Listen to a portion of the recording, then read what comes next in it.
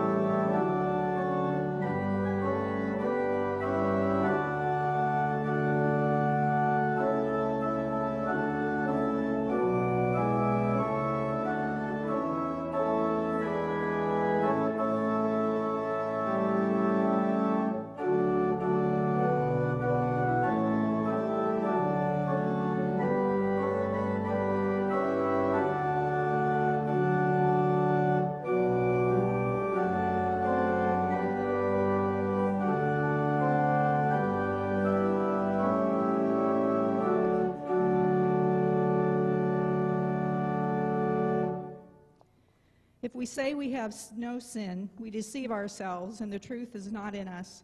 But if we confess our sins, God, who is faithful and just, will forgive us our sins and cleanse us from all unrighteousness. In humility and faith, let us confess our sin to God.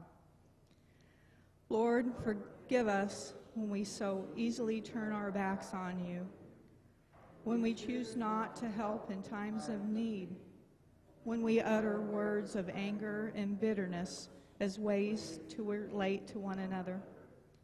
Heal our hurts and our wounded spirits. Lift us from the depths of our anguish into the light of your love, that we may serve you faithfully. When the darkness becomes oppressive and we cling to our fears, Lord, forgive us. Open our hearts and release us from all those things which block us from your love. For we ask these things in Jesus' name. God's brilliant love burst through the oppressive darkness to heal our spirits and to prepare us to become effective disciples. Rejoice, God's love is poured out for you.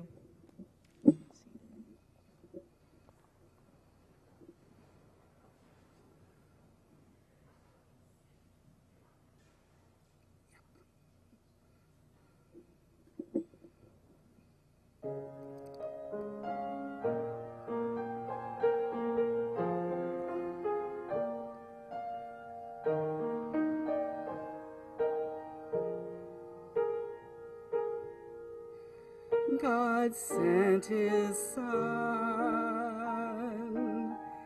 They called him Jesus.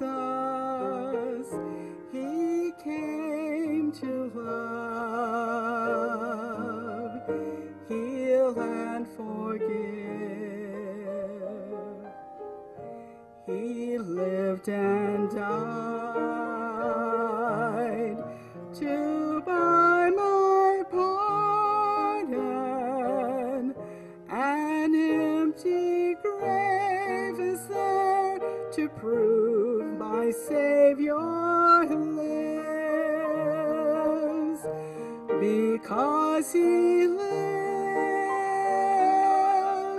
I can face tomorrow. Because he lives, all fear is gone.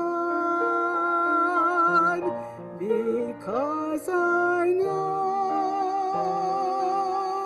he holds a future, and life is worth the living just because he lives. How sweet to hold a newborn baby and feel the love and joy he gives. But greater still, the calm assurance this child can face uncertain days because he lives. Because he lives, I can face tomorrow. Because he lives, all fear is gone. Because I know he holds the future, and life is worth the living just because he lives. And then one day I'll cross that river, I'll fight life's fight, no war with pain. And then as death gives way to victory, I'll see the lights of glory, and I'll know he reigns. Because he lives, I can face tomorrow. Because he lives, all fear is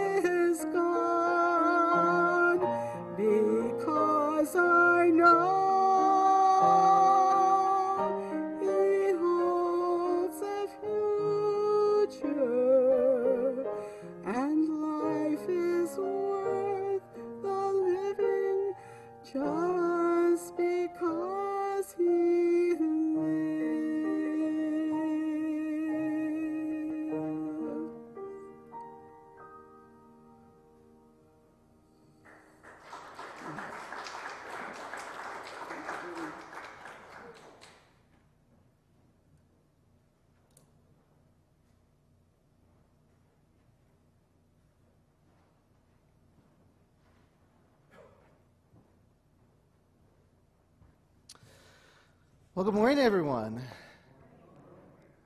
I realized I left my Bible down there. Time out.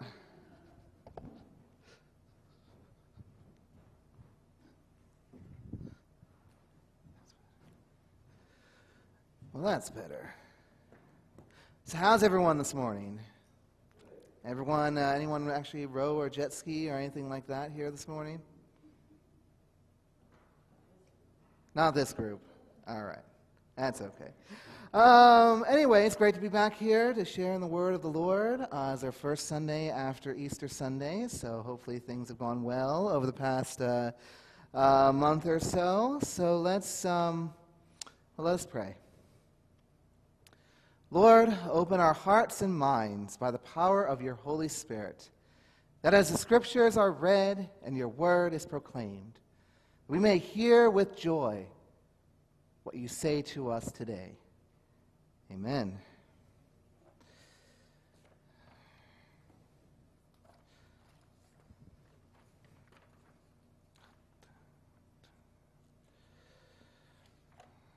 All right, our first scripture reading comes from the book of Acts, chapter 9, verses 1 through 6. Hear now the word of the Lord. But Saul, still breathing threats and murder against the disciples of the Lord, went to the high priest and asked him for letters to the synagogues at Damascus, so that if he found any belonging to the way, men or women, he might bring them bound to Jerusalem. Now as he went on his way, he approached Damascus, and suddenly a light from heaven shone around him. And falling to the ground, he heard the voice saying to him, "Saul, Saul, why are you persecuting me?" And he said, "Who are you, Lord?" And the Lord said, "I am Jesus, whom you are persecuting. But rise and enter the city, and you will be told what to do." And the men who were traveling with him stood speechless, hearing the voice but seeing no one. Saul rose from the ground, and although his eyes were opened, he saw nothing. So that they led him by the hand and brought him into Damascus. And then for 3 days he was without sight, neither ate nor drank. Excuse me. All right, I will read through Revelation in a little bit. So the Midmer Lash organ is the largest pipe organ in the world. It's located at Boardwalk Hall in Atlantic City, New Jersey. And it's extensively damaged in the mid-2000s when they were renovating the Boardwalk Hall. However, since that time, volunteers from around the world have come to try and bring the instrument back to life. Now, the organ consists of 33,000 pipes, well over 500 stops, a keyboard of 7 ranks. It's a marvelous piece of machinery and played only at special events. The Boardwalk Hall, of course, at least at one time, hosted the Miss America pageant, presidential campaigns, and so on and so forth. There's a recording out there, if you ever have a chance to listen onto YouTube, of the famous hymn, "Abide with Me." It starts very quiet, soft, and with each verse becomes louder and more full and fuller and more boisterous, till at the end of the piece you hear the entire instrument come out. An amazing sound. But everything has to work together in order for the sound to work. Sort of like an orchestra. All the instruments have to work together in order to have the desired peace that they are playing. The end result is usually wonderful, but of course, if you have that one violin who is out of tune, everyone knows it. When things work in sync for common good, usually it works a little bit more efficiently, a lot more efficiently for that matter. The problem is that we as people get in the way of working together for the common goal, but have a tendency of pulling things apart.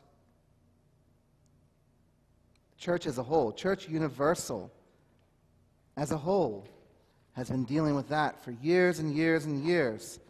And it's not just a church thing, but a societal issue. Everyone seems to have differing opinions on how things should be ran, on how theology works, on social issues, how we get people to come through the doors, etc., etc. There's so many factions of churches in every single town that someone could go church shopping every single Sunday.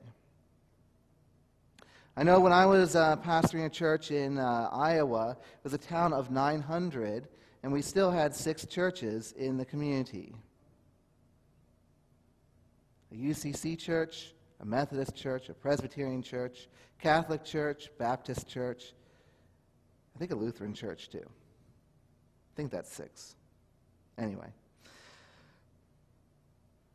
So all these churches in this town, why do we need all these? Aren't we part of the universal church? Aren't we part of the one same church? The goal of Jesus Christ to spread the word of the Lord? They're all different, of course. All interpret Scripture differently. But why is that the case? Several years ago, when I was still in parish ministry, we had a new members class. And I had the new members watch a video from Theo Academy, which is a program that the Presbyterian Church has put out. And one of the clips I remember distinctly, one of the pastors, Pastor Cho, said that we are all called to serve one another together. We individually do not make up the body of Jesus Christ, but together we bring forth the light of Jesus Christ. And yet with so many individual churches, how can we bring people together? So what does Revelation 5 have to do with this? And I'll pause there and read through the Scripture.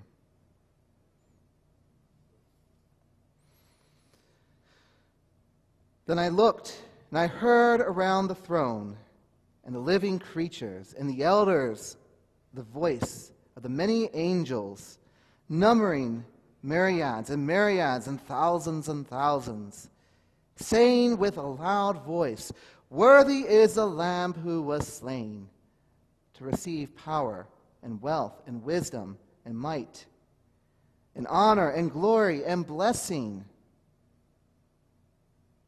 I heard every creature in heaven, and on the earth, and under the earth, and in the sea, and all that is saying, "To him who sits on the throne, and to the Lamb, be blessings and honor and glory and might forever and ever."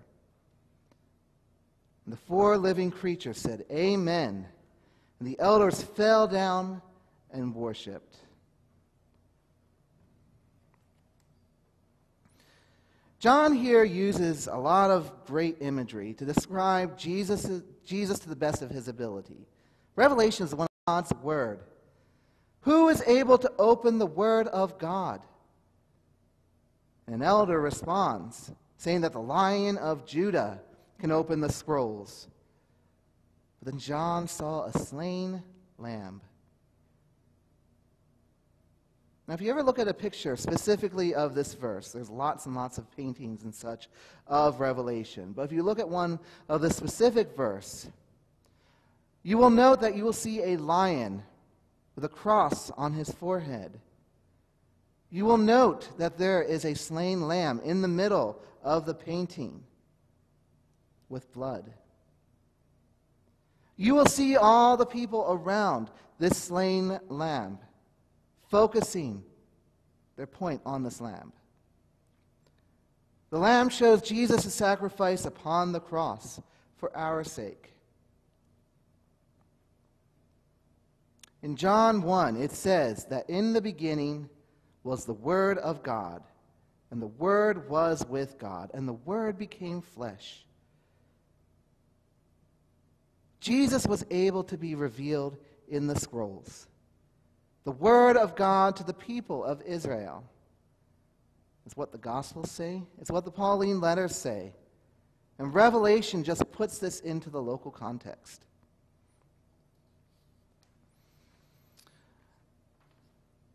So I read through today's focus text, where everyone, angels, elders, are bowing down and singing about this lamb.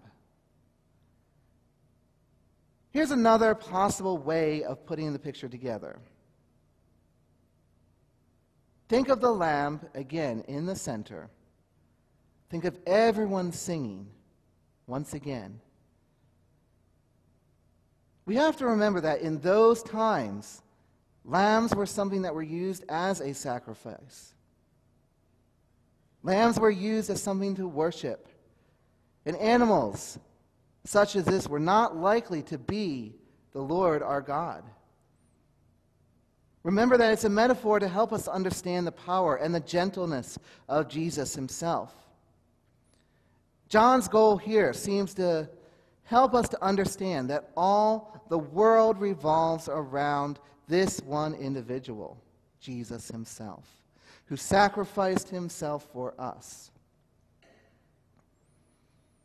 So in Revelation, in the scene, also depicts something even more practical.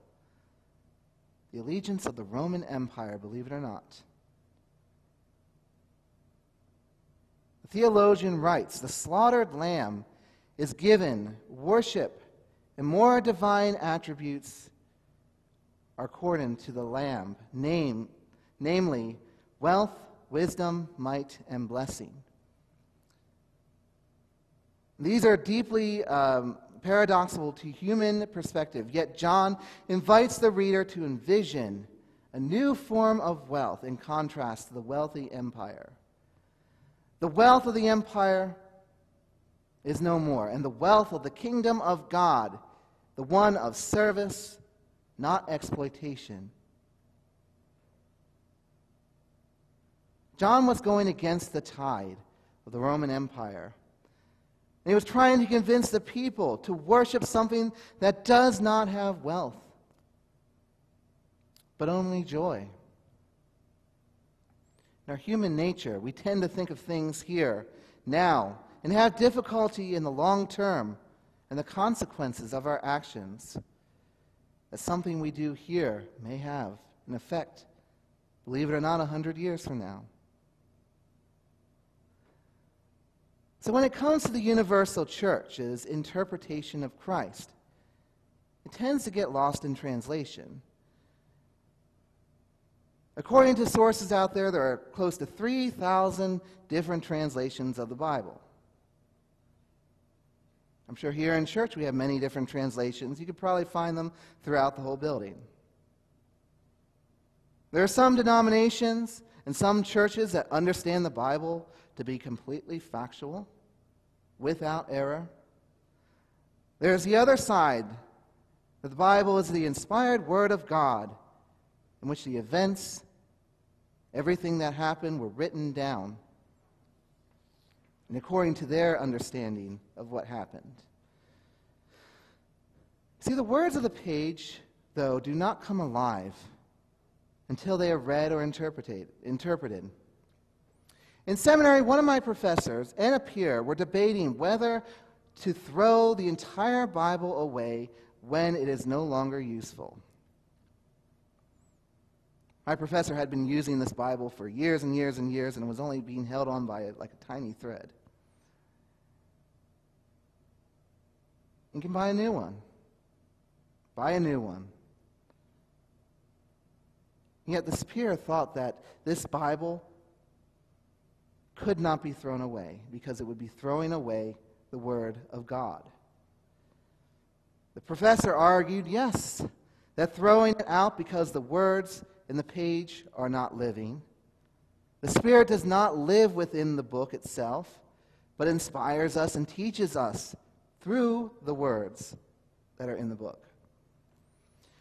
I thought it was an interesting debate. Different interpretations of Scripture, different interpretations of how we view our faith. Leads us to the whole of different interpretations of denominations, of church communities, all feeling like they have the ultimate answer to God, that my way of understanding God is the right way. But the truth of the matter is, none of us probably have it right. Lutherans probably don't have it right. Baptists don't have it right. Presbyterians don't have it right. Anabaptists, Catholic, Methodists, and so on and so forth. That when we get to the white pearly gates, that's when we will be set straight of what reality truly is. The problem is that division between churches is a warning and an imagery of what John gives us here in Revelation. Do you follow the earthly church or Jesus Christ? It's only when we are truly willing to be united in Jesus Christ that we too can share in the worship experience that is depicted in the painting and in the words of Revelation. But we do our best. We do our best to understand. We do our best to worship God in a way that we know how to do. We understand that we are connected to God through Jesus Christ. We understand that we need to be the body of Jesus Christ, and that our human nature can sometimes get in the way. Even the simple act of worshiping together can be difficult between two people. One person has an idea of worship, another person has an idea of worship, and the two shall never meet.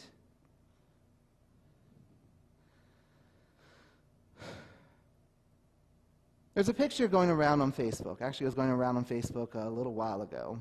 And in this picture, the community church has 8 different services. That does not promote the body of Jesus Christ. It promotes separation. Remember, worship is not something for you. It's for God. In seminary, there was a group of students who would not come to chapel unless it was the service was a certain way, because they felt like it wasn't worship. If it didn't include guitar, drums, long prayers, it was not worship. What is worshiping God? Worshiping God is how we can understand God, how we grow in God. Does it matter how we worship God, just as long as we are worshiping God?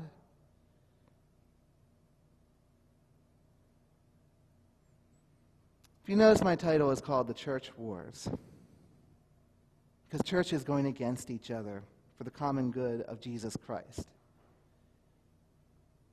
Because if they don't, Revelation will become a reality much faster than we can imagine. John writes, "Then I looked and heard the voice of the many angels, numbering in the thousands upon thousands, and 10 times thousands. They encircled the throne and the living creatures and the elders. And then I heard every creature in heaven and on earth and under the earth and on the sea, and all of them." The picture that John is putting out of worship and praise is what it's all about. It's all about God. It's not about us. No matter who we are, no matter who we proclaim to be, no matter what denomination we are, we must be speaking of the Word of God to be the people of God. In the name of the Father, Son, and Holy Spirit. Amen. All right, will you join us in our sermon hymn, number 250 in your hymnal? Please stand if you're able.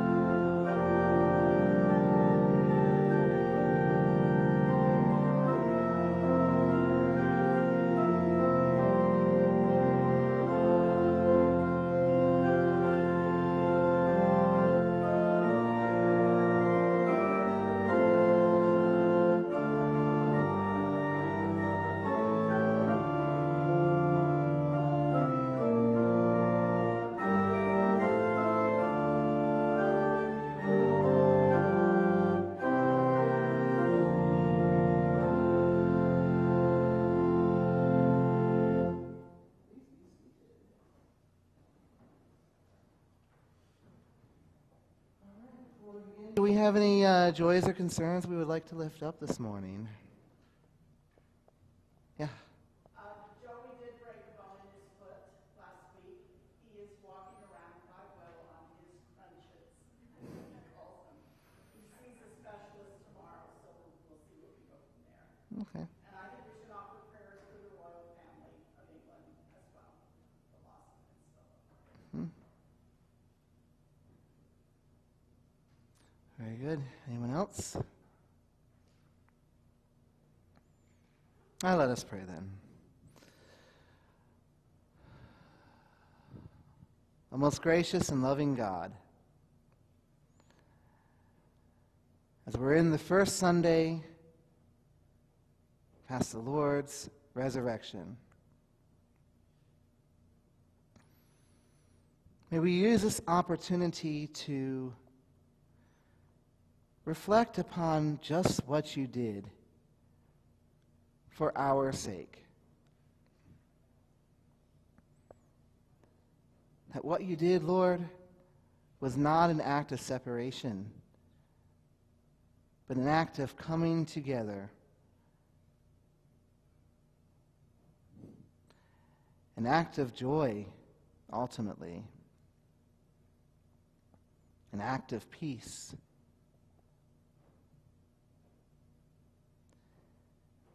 An act to promote something that is of God. We know, Lord, that many times it can be hard for us to come together, to agree just on what you have to teach us, what you have to preach, how we interpret your life and your death and your resurrection, and how we can best proclaim it in this world. Sometimes, Lord, we're even lost. Truly what we need to do in this world. Lord God, with your guidance, with our open hearts and our open ears and our open senses, that we can follow in your footsteps. We can do the work of your Son, Jesus Christ, in this world to the best of our abilities. We know, Lord, that we can. We have the capability of doing so. It's just helping us to remind us why we are here, why we serve you.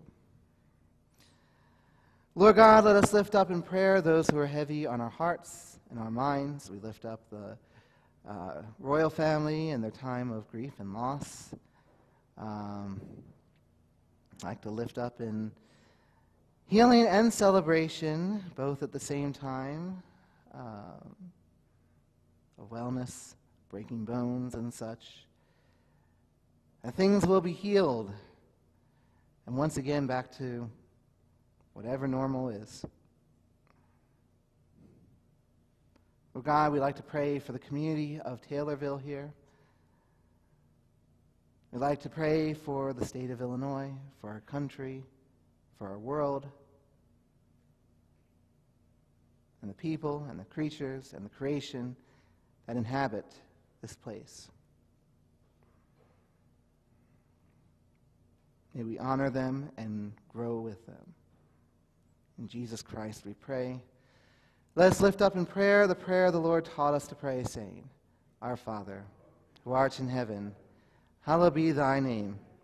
Thy kingdom come, thy will be done, on earth as it is in heaven. Give us this day our daily bread, and forgive us our debts, as we forgive our debtors. And lead us not into temptation, but deliver us from evil. For thine is the kingdom, and the power, and the glory forever. Amen. So give because you are thankful. Be generous because you can. Jesus commanded us to love one another. Show that through your offerings. If you haven't mailed a check or mailed in your gift or given online, there are certainly offering plates available by the back door as you leave this morning.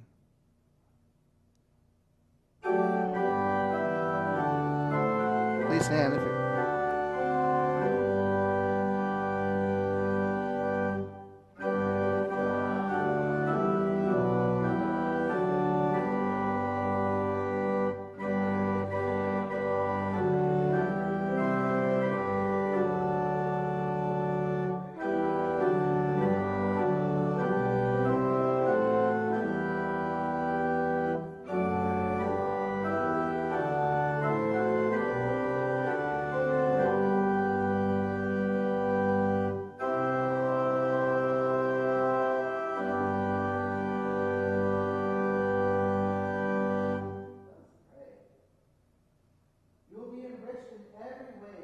You can be generous on every occasion, and through your generosity will result in thanksgiving to the Lord our God. Amen. Now will you please stand if you're able for our closing hymn, Joyful, Joyful, We Adore Thee, number 611.